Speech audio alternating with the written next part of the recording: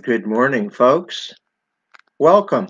I'm Pastor Gary Coleman from First Baptist Church in East Providence, Rhode Island, and welcome to our 12 noon Tuesday devotion. I enjoy each time we come together and we have the opportunity of opening up the Word of God together, and it is my desire to be a blessing to you today. We are very excited. We have gotten word and we are making plans for coming together, opening our church, being together physically for the first time in quite some time, May the 31st at 9 a.m. and 10 a.m. We look forward to it. I will continue this week and next week to live stream devotions and Bible study, but we do look forward to being together. I'd ask you today, if you have a Bible, to open up to the first Psalm, and we are going to read verses 1 through 6, and I've entitled this brief devotion, Choices. If you think about visiting with us on May the 31st, we are going to have a new series beginning that will be entitled Welcome Home. And I can't think of a more fitting title than that for a new series as we come back together. The first Psalm, verses 1 through 6, which just happens to be the entire Psalm as we look at choices today, says, Blessed is the man who walks not in the counsel of the ungodly, nor stands in the path of sinners, nor sits in the seat of the scornful, but his delight is in the law of the Lord, and in his law he meditates day and night. And he shall be like a tree planted by the rivers of water, that brings forth its fruit in its season, whose leaf also shall not wither, and whatsoever he does shall prosper. The ungodly are not so, but are like the chaff which the wind drives away. Therefore the ungodly shall not stand in the judgment, nor sinners in the congregation of the righteous. For the Lord knows the way of the righteous, but the way of the ungodly shall perish. Father, bless your word to us today. We look for our faith to be increased. We ask for your Holy Spirit to drive home the Word of God so that we could learn some things and look up and make decisions and make right choices ultimately. Thank you now for being with us. We ask it in Christ's name and for his sake. Amen. Well, I'd like to start off this afternoon by reading a poem to you that's written by Robert Frost. Usually I take the last part of the poem at times when I preach funerals, and I'll talk about that a little bit in a few moments. But let me read this poem to you by Robert Frost. It says, Two roads diverged in a yellow wood, and sorry I could not travel both. And being one traveler, long I stood and looked down one as far as I could, to where it bent in the undergrowth. Then took the other, as just as fair, and having perhaps the better claim because it was grassy and wanted wear, though as for that the passing there had warned them really about the same. And both that morning equally lay in leaves, no step had trodden black. Oh, I kept the first for another day, yet knowing how way leads unto way, I doubted that I should ever come back. I shall be telling this with a sigh, somewhere ages and ages hence. 2 roads diverged in a wood.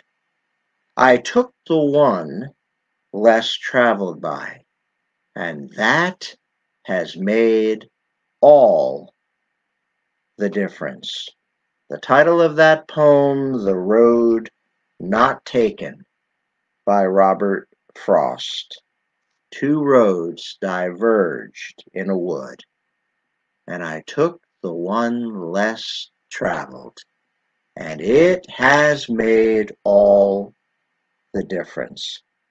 I lift up that portion of Scripture sometimes even at difficult times like funerals because we have a choice to make. And it's not as complicated as you think. God simplifies.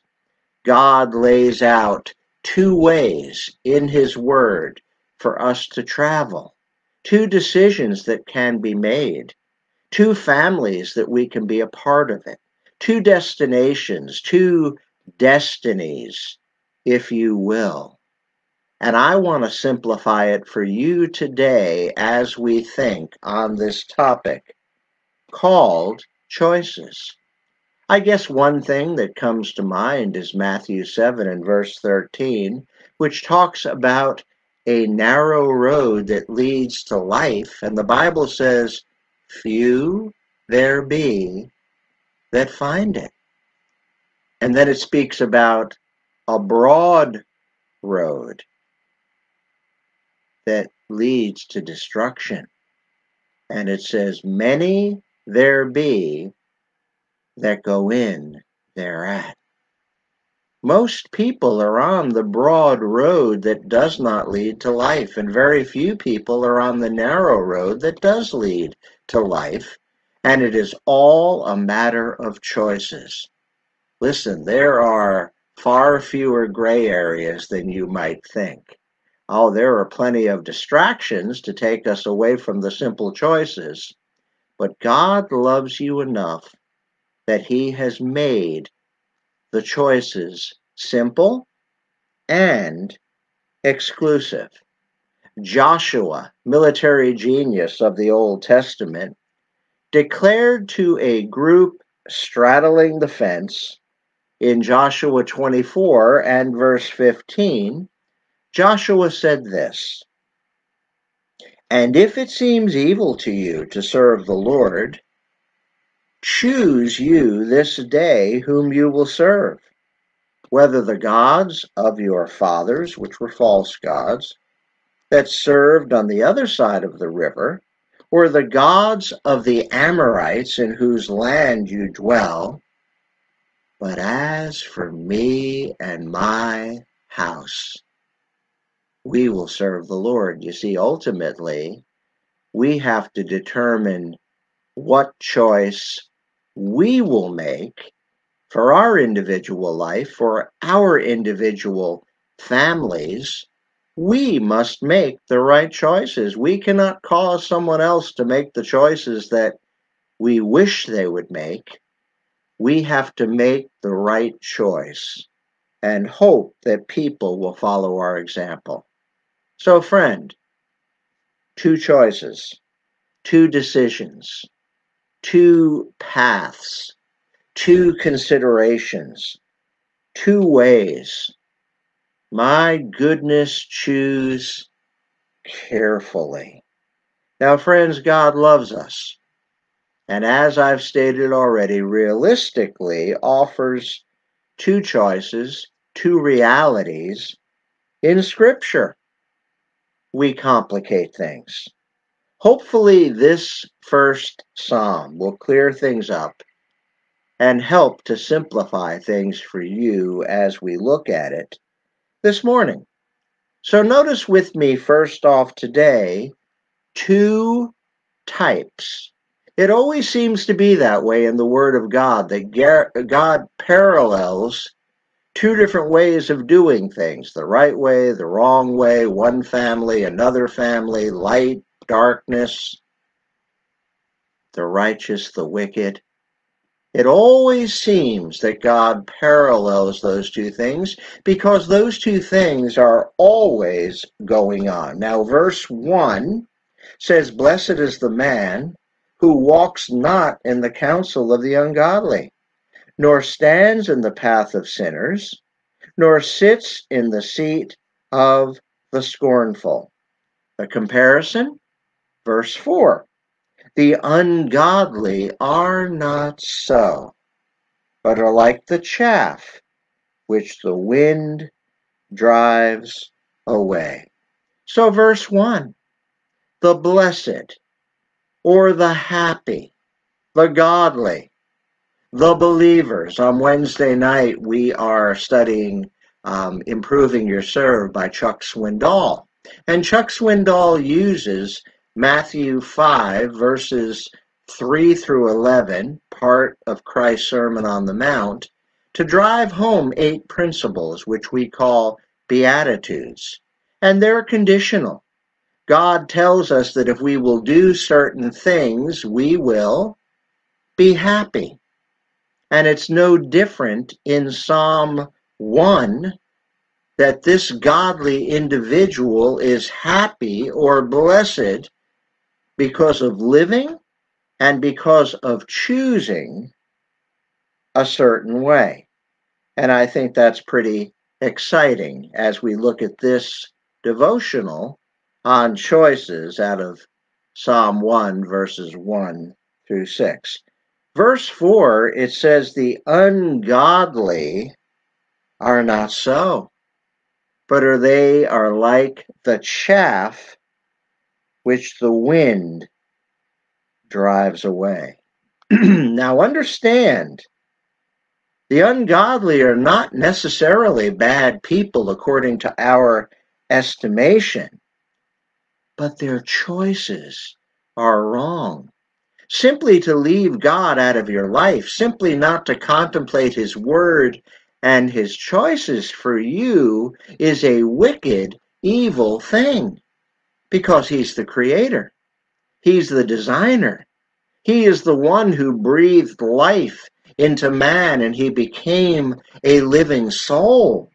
We are accountable to Him whether we acknowledge it or not. And life is all about choices and free will, and choosing to bow the knee and choosing to confess with our mouth that Jesus Christ is Lord. So secondly, 2 ways. There are always 2 ways of doing things. Again, verses 1 and 2. Psalm 1, "Blessed is the man who walks not in the counsel of the ungodly." You're going to see a progression here. "Nor stands in the path of sinners, nor sits in the seat of the scornful. But his delight is in the law of the Lord, and in his law does he meditate day and night." So that's the godly. That's the one who is blessed or happy because they're living right and they've made the right choices. And again, there are not so many variables or gray areas. It's quite simple. But we are the ones that complicate things. Verses 4 and 5. "The ungodly are not so, but are like the chaff which the wind drives away." Well, what's the result of that? "Therefore, the ungodly shall not stand in the judgment, nor sinners in the congregation of the righteous." So let's start out with the blessed. We're making the comparison because of choices. "He walks not in the counsel of the ungodly, nor stands in the path of sinners, nor sits in the seat of the scornful." I have given our church an illustration concerning this portion of Scripture. Imagine walking through the mall. That might get more exciting now that things are opening up. But imagine walking through a crowded mall and there's something going on. Maybe there is a school band playing, or maybe there is a drama skit going on, or maybe something special is going on with children or pets, and you casually walk by, and first off, it gets your attention as you walk by. So you pass it, you go to some other stores, you come back and you pass the same thing again, but this time you stop and you stand and you contemplate what's going on. And you become so engrossed in what's going on, eventually you look around for a place where you might sit down. And finally, you sit. Well, understand, this is the progression of sin, and the blessed or the happy who have chosen wisely, it says they don't walk in the counsel of the ungodly, that first step. They don't stand in the path of sinners, which is that second step, and they most certainly don't make the choice to sit in the midst of scorners and become one of them. Because once you sit down, you are a part of what is going on. Now, the ungodly, it says, are like the chaff. Now, what is the chaff? Well, it's a farming term. The outer covering of wheat was called chaff. The outer covering of any grain was called chaff and had to be removed on the threshing floor. It was worthless. Basically, as it was scraped off, as it was separated, it simply would be burned, or it would simply blow away and dissipate into the air. God says that's what the ungodly are like. They are like the chaff which will blow away. And the result of the ungodly, they shall not stand in the judgment. Now you might get excited and say, well, that means they won't be judged. No, friend, that's not what it means. It means they will not be able to stand in the judgment. They will not be able to stand up and bear the judgment. You see, friends, when you and I, if you are in Christ Jesus, are judged, you'll be able to stand. You'll be able to endure. You'll be able to go on because of the blood of Christ and because you believed in Christ and what he did for you on the cross of Calvary. Also, the ungodly that are like chaff will not be able to be a part of the congregation of the righteous because they are not in Christ. So it's important for us to understand that. Always two choices, always two decisions, always two paths, two ways, two determinations. Choose carefully because God gives us this illustration over and over again. Here's the godly, here's the ungodly. Here's the result of the godly. Here is the result and the ramifications of those who are ungodly. There aren't as many choices as you think. There are only two families. There are only two destinations. There are only two destinies. There are only two ways of truly doing things. We may try to make ourselves feel better by giving ourselves many choices, but that is not from the mind of God, which brings me to my third and my final point. One, perception. God's. Verse 6, the last verse of this first psalm, says this: For the Lord knows the way of the righteous, but the way of the ungodly shall perish. I wish I could put it a different way. I wish I could give it a different spin. I wish I could give it a different ending. But this is God's word. This is God's story. This is God's path. And we must look up and we must decide what road we'll travel. Robert Frost again? Two woods diverged out of the woods, and I chose the one least traveled, and it has made all the difference.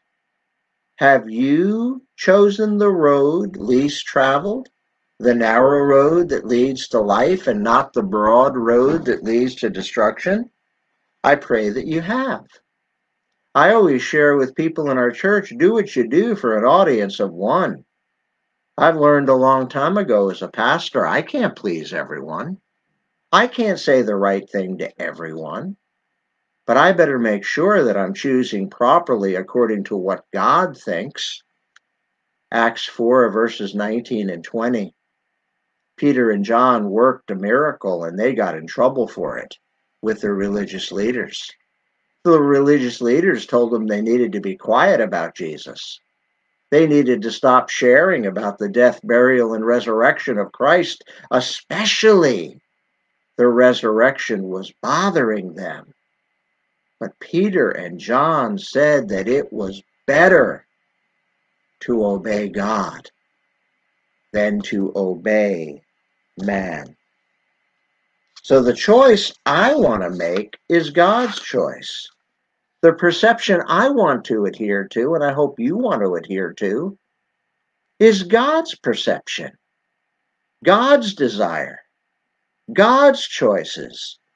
What God says will make me happy and enhance my life and the life of those around me. Joshua, choose you this day whom you will serve. And he goes on to say at the end, but as for me and my house, we will serve the Lord. Friends, look long and look hard at those two paths that Robert Frost described in his poem. Do you need some help? Well, then look up and allow God to choose for you. It'll make all the difference. Verse 3, the blessed, what will they enjoy? Well, it's a good place to end because I like ending on the positive. They will be like a tree planted by the rivers of water. When the drought comes, they will be sustained because their roots will reach deep down into the soil and draw from the river. Their fruit will flourish and be bountiful in its season. Their leaf, their endeavors, shall not wither. Whatsoever you attempt in the Lord shall prosper according to his purposes. Making a choice is a very important, vital issue for us. Perhaps today you are not in Christ and you think there are many ways to heaven. My goodness, friend, if there were many ways to heaven, why did Jesus Christ, the only begotten Son of God, have to die? The Bible says, neither is there salvation in any other. For there is none other name under heaven given among men whereby we must be saved. You see, Christianity is exclusive. There are many ways, even though we like to pretend there are. Even though that lie is whispered in our ear, that as long as you're sincere and you're doing something, or you have some sort of higher power, you'll be okay. That is not the perception of God. Friend, if you don't know Christ, contact us.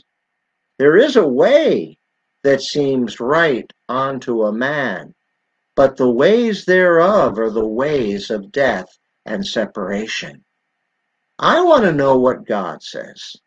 When I came to Christ at 18 years of age, finally I decided I'm here for a purpose. I've been created. I know there's a God. And what does he want from me? I want to make right choices. I want him to be in control of my life. I want him to designate what's best for me. Will I find that looking to the right or looking to the left or seeing what the popular opinion is? No. I will find that out from God's Word. Friends, choose carefully. Consider long and hard, but remember, there are only really two choices in reality that can be made. Make sure that you make the decision that God tells you is right. Ponder, consider, meditate on that first psalm. And friend, be like a Joshua. But as for me and my house, we will serve the Lord. God bless you, friends. Again, we look forward to opening May the 31st with a new series entitled Welcome Home. Thank you so much for being with me today, and I so look forward to being with you toe to toe in just a few short weeks. Have a good afternoon.